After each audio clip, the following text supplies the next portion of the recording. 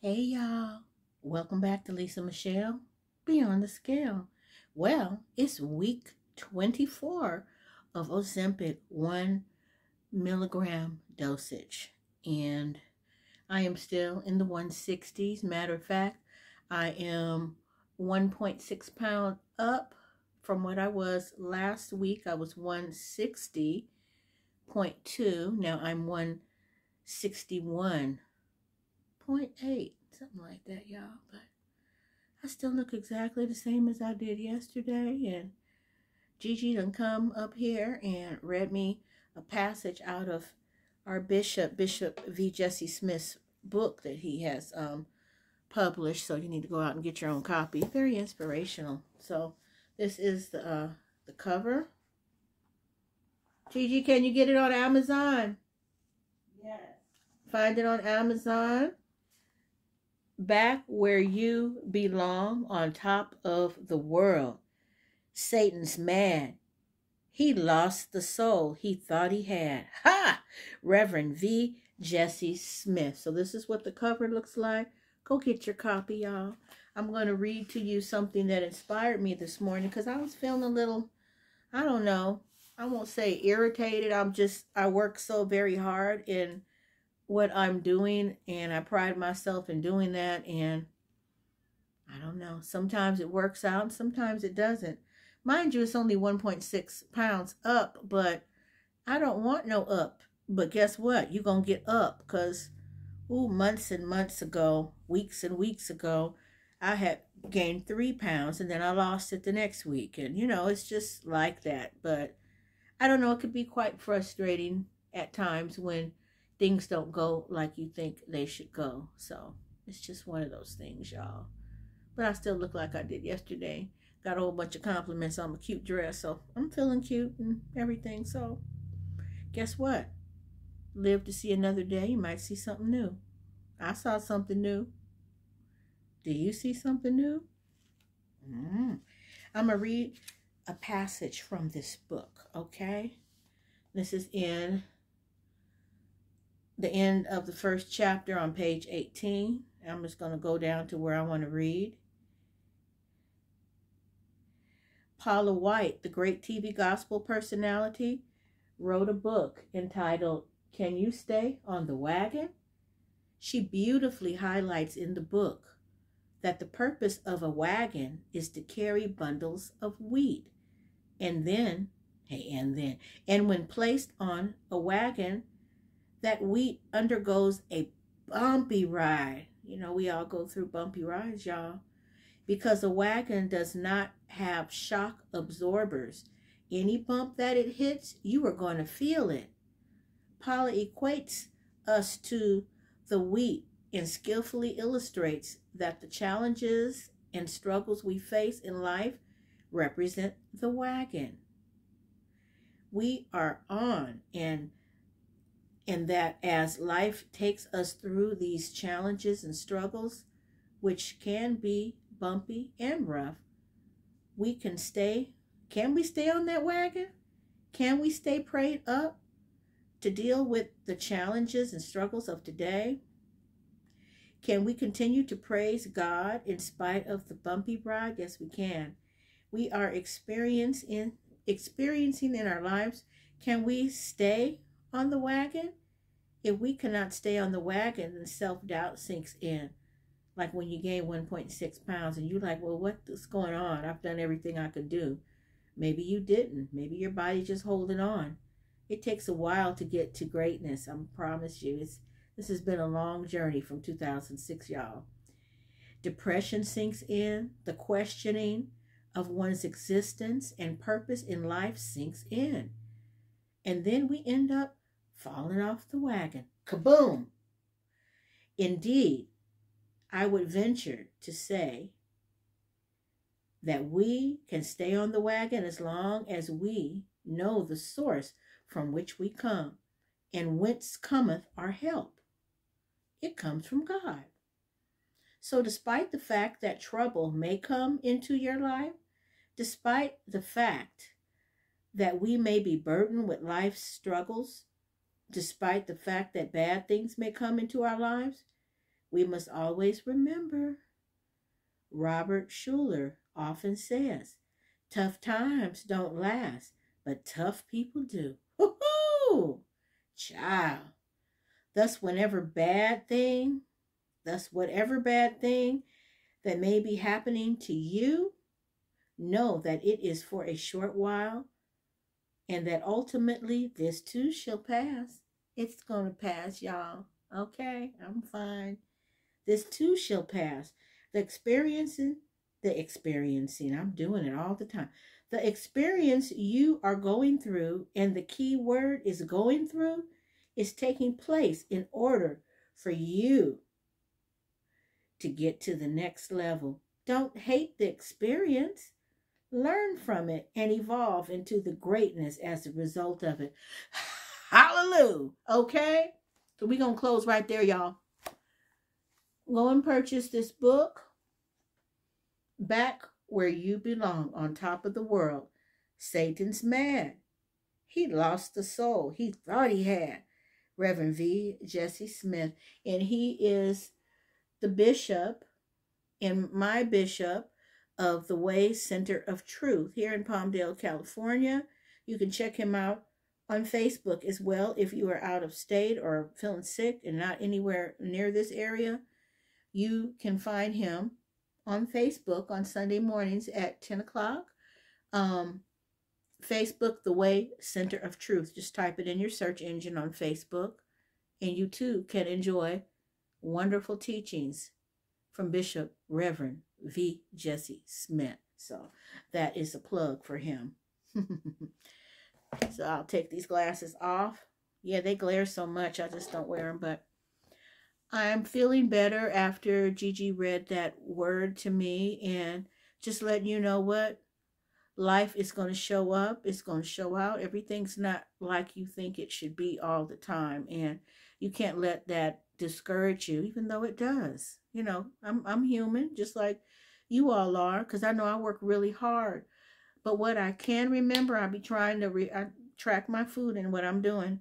What I do know is I drank a lot of water, maybe just not enough. I did a few different things that I don't ordinarily do. We went out with friends Sunday after church, and we went to Chili's restaurant, and I ordered a cute little small cup of chicken enchilada soup. Little small cup. You can see it on my, at least Michelle Beyond the Scale, Instagram page. You can see how small the cup was.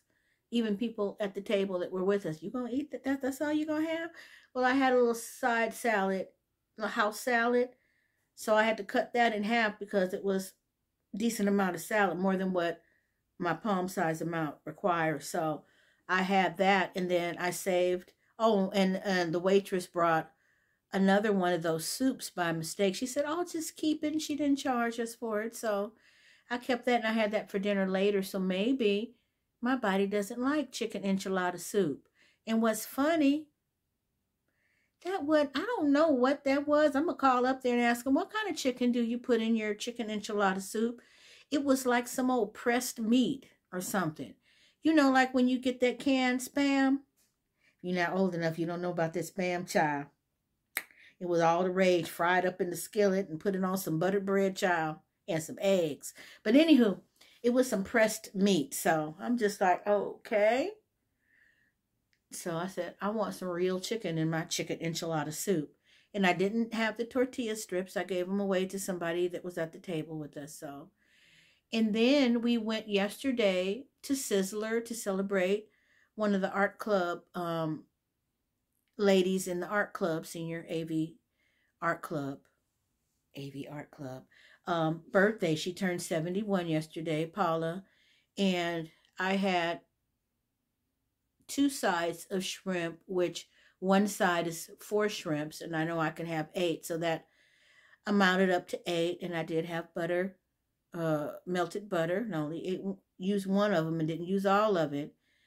And then I had made a salad from the salad bar. I put red onions on it and some hard-boiled egg, and I had a little bit of blue cheese and Thousand Island dressing, not no whole bunch, but enough.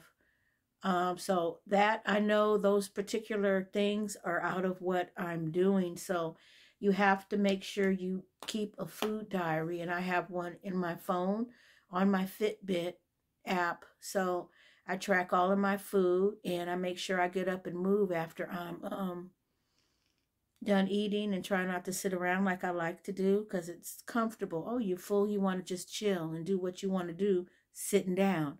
No, you need to get yourself up. Go do some housework. You know, it's plenty of housework you could be doing.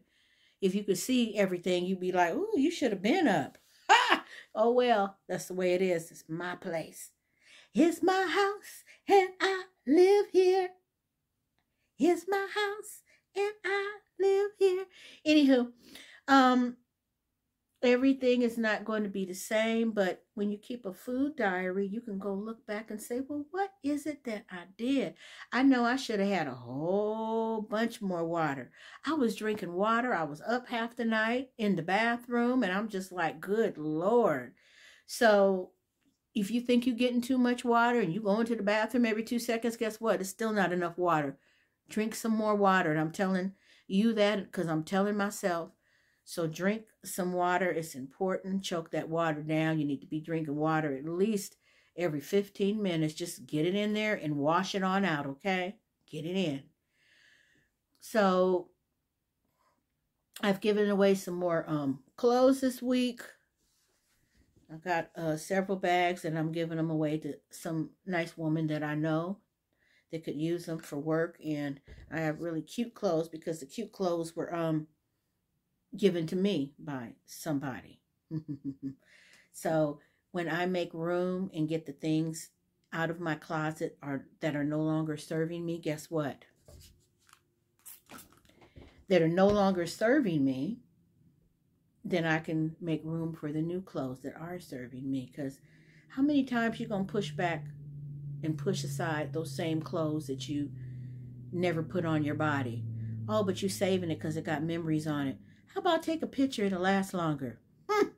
I've been gutting that closet because I need room for the new clothes that I have that my mom has so gratefully cleaned out her closet and no longer serve her. So the clothes that she found,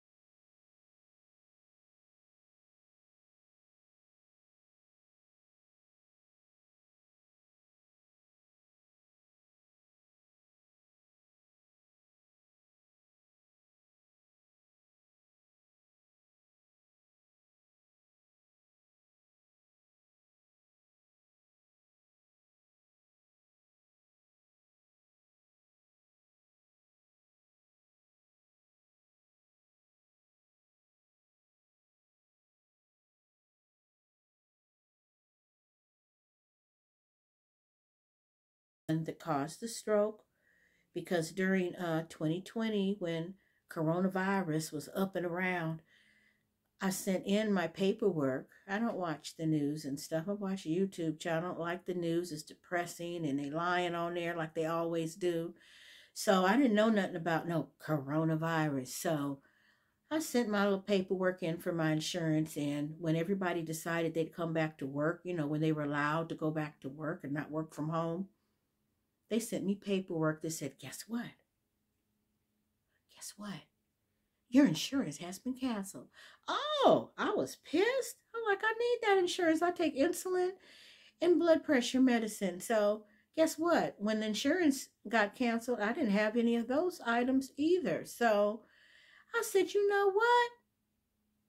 I'm going to eat whatever it is I want to eat. And you're not supposed to do that. You have diabetes and high blood pressure, and that's not a good mix. So let's say from April to September, I had no insulin to put in my body, nor high blood pressure medicine that I so dearly need, and even my cholesterol medicine that I take every night of my life. So it helps with my arteries and stuff, so they're not clogged and get some blockage for another stroke. I'm not trying to go back there, y'all. I'm on a hot mission because I'm taking care of Lisa.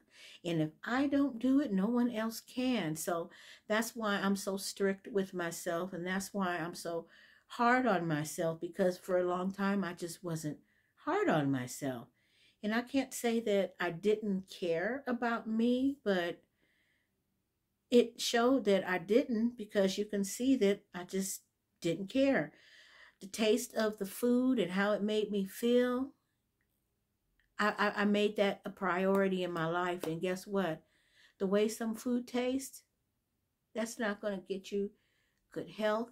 I have very good numbers and I'm happy, and I do not want to be back down that road again. And so I'm the one that caused the stroke. So I still have delays in my speech. And even like when I was reading a moment ago, sometimes I just have to pause because my mind hasn't caught up with my thoughts, you know, what I'm thinking in my speech at the same time.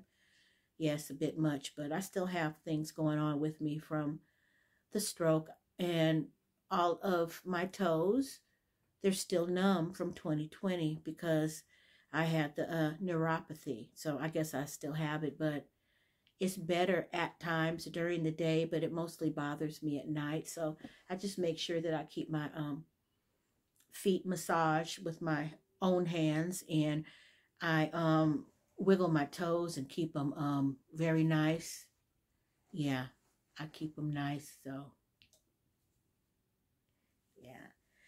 So I will let you all know any developments. Oh, and when I started, this is week 24, when I started the Ozempic, I see it's happening again. That's what I'm talking about, because I have a whole thought process going on and then it's just gone. So what I'm gonna tell you is that at when I first started the Ozempic, my A1C was at 8.6.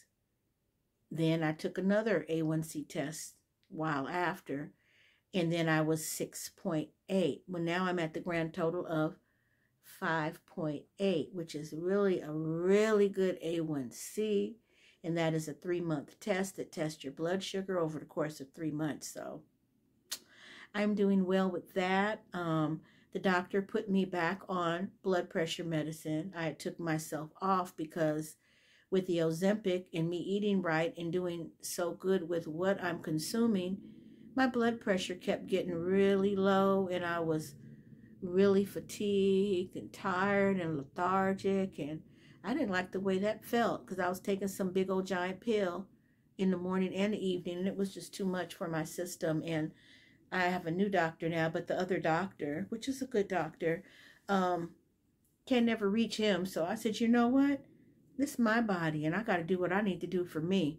I don't have time to be waiting for a verdict from him. So I took myself off them blood pressure pills, and I was doing fine all the while. But when I get to the new doctor, I had, you know, when you go to the doctor, your blood pressure elevates because I guess they say you're excited or whatever, but I ain't feel excited.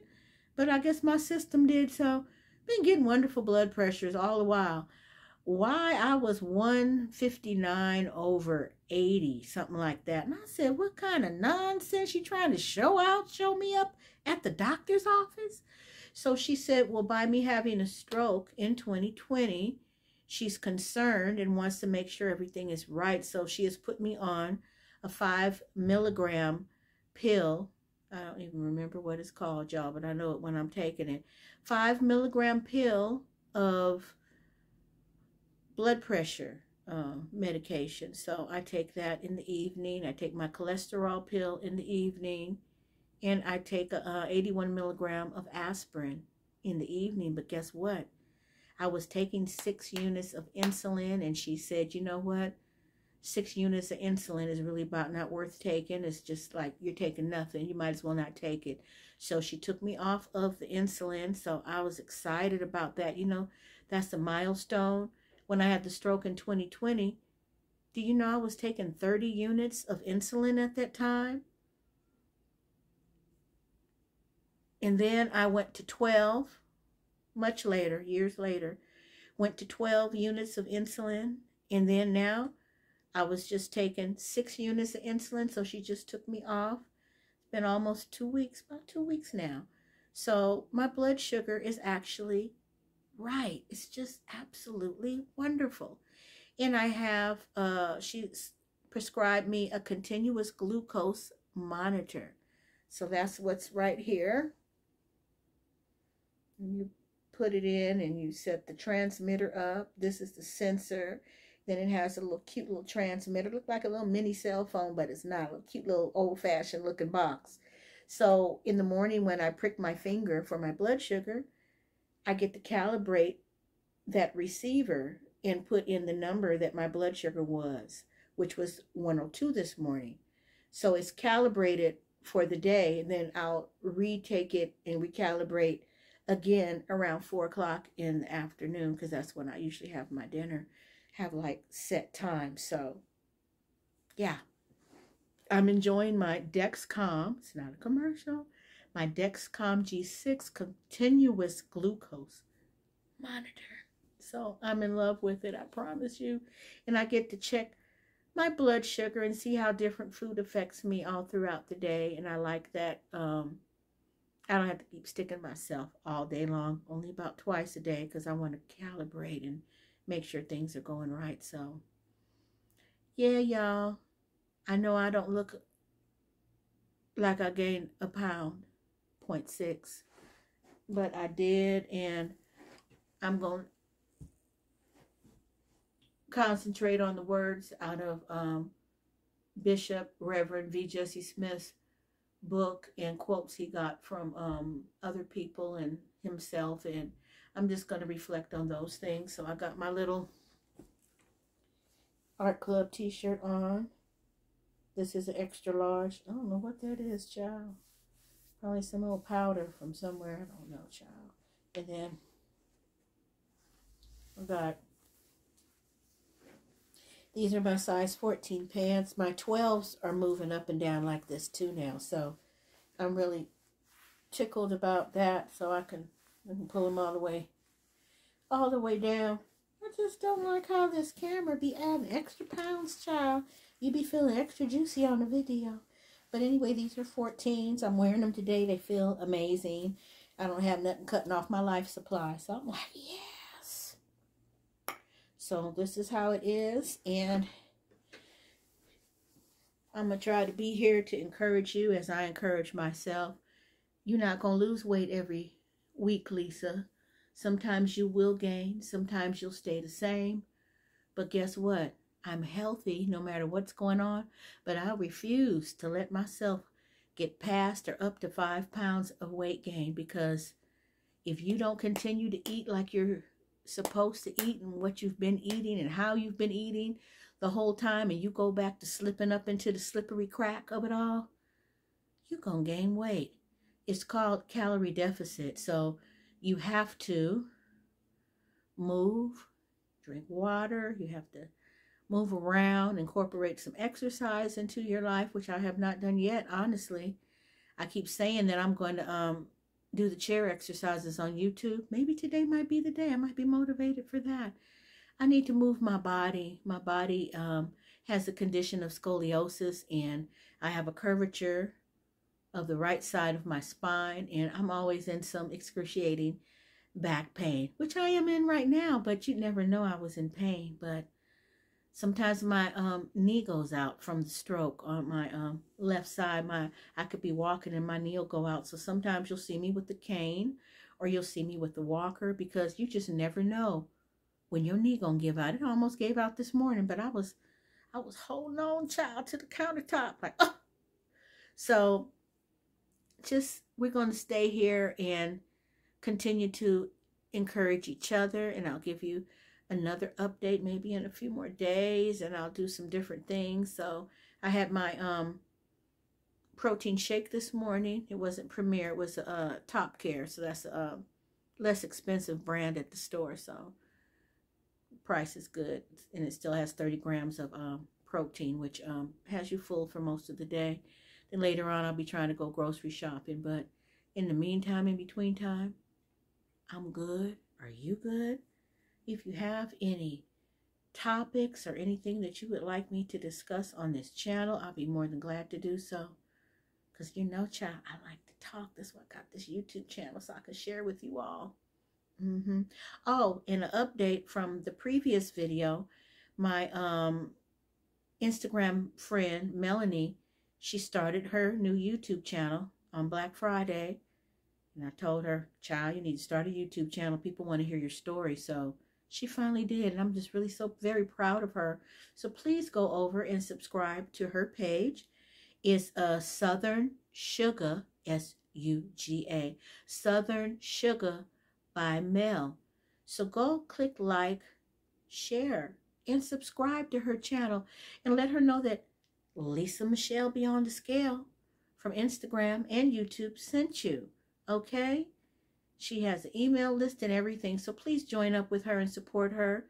She's going to go through all of the different things that she's been through on her journey, and she had bariatric surgery, which by no means is that an easy feat to go through. She was 400 pounds. I think she's 2-something now. I don't know exactly, but go follow her story and go find out the ins and outs. And she's also a baker. You know, that has to be hard when you're trying to lose weight and take care of your body. When I tell you all, she looks amazing. She looks amazing. She lives in Louisiana, so go check her out and tell her that I sent you. And please go share. Click like, subscribe. Tell a friend. Tell a friend. So see you later, y'all. And I hope you all are having a blessed and wonderful day. Take care of yourself. Stay hydrated. Don't be so hard on yourself, because guess what? I'm hard on myself a lot, and I don't like the way that feels. I'm going to just love on myself no matter if I'm up or if I'm down. I'm going to celebrate the highs, and I'm going to celebrate the lows, because guess what? I'm not where I was, but I'm going to where I want to be. Ha! So I'll talk to you later. See you all on the flip side. Peace.